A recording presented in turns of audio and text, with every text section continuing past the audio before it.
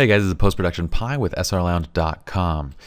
Alright, so we have gone through the importing basics and we brought our images into Lightroom. Now let's bring back up our import dialog box and let's go over it in detail and cover all the different features.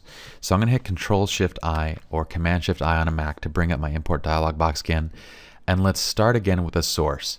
Now, just because in the last tutorial we moved our images, I actually went and created a copy and put it back in that same folder.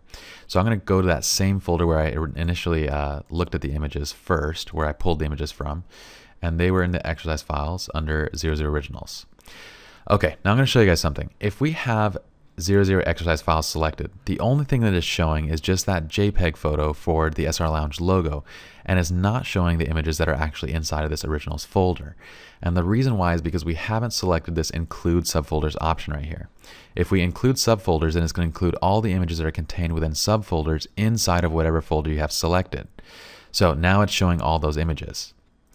Now, while we're still on this left panel, let me go over quickly. There is another way to access a source folder, and if you're accessing places like the desktop or documents and stuff like that, it's easier to access it from up here. So if I click this menu up here, it'll actually give me quick shortcuts to the desktop, to my pictures, my videos, or other sources. And so it'll also show you recent stuff as well. So if I click on desktop, it automatically takes me to my desktop folder and shows me everything on the desktop. So that's just a quick nav option on getting somewhere fast by using the top menu, if it's somewhere that's kind of a standard location on your computer. Let's go back once again to this exercise files folder. We're going to have this include subfolder selected, so it's going to show me all my images. And now check this out. Inside of my preview area, it's actually showing all these images as grayed out. And the reason why they're grayed out is because they are already inside of my catalog file. So Lightroom's actually recognizing, based on the metadata within these images, that they're duplicate images and that they're not going to be imported again. The only images that are going to show up are the ones that are checked, and they're showing up nice and bright. They're not kind of faded out like this. Now, if we want to change our view, we can actually change our view. Right now it's showing all photos. If I only want to see the new photos, the ones that are going to be imported, then I can click on new photos and it only shows me just that one logo. I can also switch my view to view what's in the destination folder. So this is again going to show me a duplicate because everything that's in the destination folder is actually in that source folder as well. So let's go back and click on all photos. Now, while we're still talking about this content preview area, let's go down to the bottom and see that there's a couple more options. We can change our view the same way that you would inside the library module. You can click these icons right here. This one is the grid view and this one is the loop view, or you can do the same thing that you would in the library module, which is just hit E for loop and G for grid. So if you want to preview an image up close, you just click it and then hit E and it'll bring it into loop view. You can preview that image, and then you can go back to grid view where you can see all of the images. We can also control the size of our thumbnails for browsing, and we can also turn on sorting by any sorting system that we want, whether it's capture time or file name. It only gives us 4 here because those are really the only 4 that you need to sort by when you're actually importing images. Now, last thing on this window is we have the check all and the uncheck all options. Uncheck all is going to basically uncheck all the images so nothing is imported, while check all is going to import everything that's not already a duplicate. We can also go through when importing and we can actually choose what we want to import just by clicking the check button on a specific image. Now, it only gives me this one image to check right now because the rest of them are duplicates, and so those won't be imported automatically. Alright, now going up to the very top of this window, we have our different actions. So let's go over those in detail. Copy as a DNG is going to basically take the raw image and it's going to convert it and copy it as a DNG, a digital negative file. Now, when we went over preferences, we talked about how when you do DNG copies, I would recommend that you keep the embedded raw within a DNG file. That way, if you ever need the raw, you can still access it. If you didn't select that, then when it takes these images, it's going to convert them to DNGs and you will not have the original raw anymore. So if you use DNGs, feel free to use that. I don't use DNGs because I don't use any other third-party applications other than Photoshop and Lightroom. So there's no other third-party applications that are using DNGs. I have no reason to use them. But you guys might in your workflow, just depending on what you're doing with these images. So what I'm typically doing is I'm using these 3. Copy is going to take a copy of those images and do exactly that. It's going to copy it to a new folder. Moving is going to move those images from the source location to the new location. And adding them is going to leave the images in the source folder while adding them to the catalog. So adding them is useful because if you already have, say, put the images into the correct catalog folder under 00 Originals, you just haven't imported them yet, then all you do is select that 00 Original folder or whatever you name that folder. You just select it, click add, and then you import it, and it would just import those images into the catalog without actually moving them. You'll notice that when you add images, you don't have options on destination over on the right side. Okay, let's go back to copy, just so we can see all the different options on the right side, and let's go over this right side panel now. Now on the right side, we can click at this very top and we can see our quick locations right here, or we can choose from other recent locations or clear those recent paths if we want to.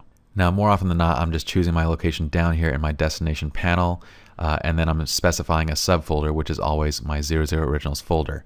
And for organize, I always put it into one folder. I don't organize by original folders or by date. I just want all my images in that one single folder. This is really a workflow option that you guys need to decide on your cell phone, but for us it's kind of annoying to have it by date or by anything else, because say, for example, if we're shooting a late night event and it goes from 11 o'clock past midnight, well, it automatically gets separated into two different dates then when it goes into this folder. So you have date for, day 1, and then past midnight is day 2, when in actuality those are all the same event and you want them all in one place anyway. So I always just do into one folder. You guys can decide on this on yourself.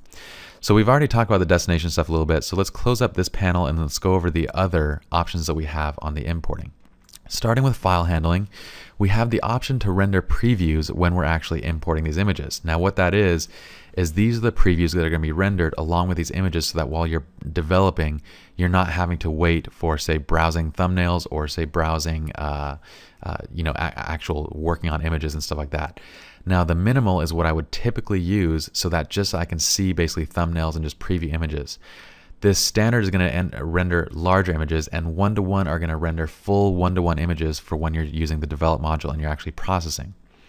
What I would recommend to speed up the import process is to put this on minimal. Then when you actually finish importing, you guys can always render previews by going into the menu and selecting render previews. I will always render previews before I start working, but selecting render previews as standard or 1:1 during the import process is just going to slow it down. So if you have multiple cards that you're importing, it's just going to take longer and longer to import because it's going to be rendering previews at the same time. So for ease of importing, I always keep this on minimal. Next, I always select this don't import suspected duplicates. Now if we uncheck this, you're going to notice something. All these are going to become bright again, because it's going to re-import all of these images, and then we're going to have duplicate images in our catalog. Now keep in mind that Lightroom knows just because an image has the exact same file name, Lightroom's not going to interpret those as different images. Say you had two cameras at an event and both cameras recorded image 366, but they're both two separate images that were shot by two different photographers. Lightroom understands this. It's not going to treat those as duplicates because it's reading from the metadata. So I always keep this don't import suspected duplicates checked, because I don't want duplicate files in my catalog. Lightroom knows when an image is a duplicate and when it's not. So it's a safe option just to always have kind of selected. Next, we have the option to make a second copy of our image. If you want Lightroom to actually create image backups at the same time, you can check this and then select a location on where you want those images to be backed up to. This is handy if you guys maybe don't use, like, say, redundant drives like RAIDs to back up your images. Maybe you have just two separate hard drives, you actually want to create a backup, then you can do that then. But it is going to slow it down again, because once again it's going to create a second copy while you're importing. So I usually have this unchecked when I'm importing. Number 1, to save time, and number 2, because we run off of RAIDs anyway, so they're already backed up. They're already redundant drives. All right, let's close up our file handling panel and let's go to our file renaming panel. This will allow you to actually rename files when you're importing those files into Lightroom. Now typically I don't rename my files until I'm actually ready to export, so I leave this turned off.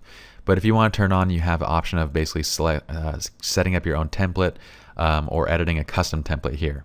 And this is the same file renaming dialog box that pops up whenever you want to rename your images. And we're going to go over this at a later point in time, so we'll kind of skip over this now.